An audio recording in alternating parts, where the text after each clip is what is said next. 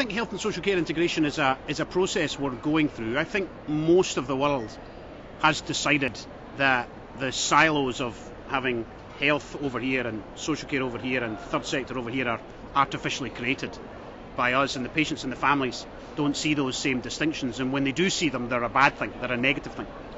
So I think the integration of all of those sectors or people or workforces around the patient and the family are where we've been headed for a decade.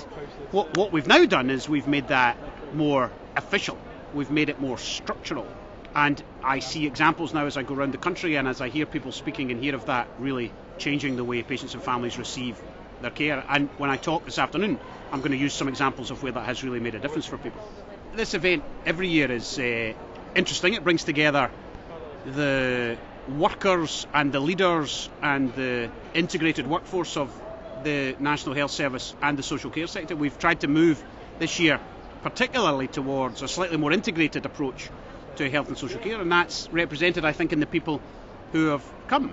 It's represented in the slightly more comfortable surroundings we find ourselves in at this part of the exhibition hall, but also in the people who are here. So I've met some people who are optometrists, I've met some social workers, I've met nurses, so it's a broad group, 1,600 people from all over the health and social care service.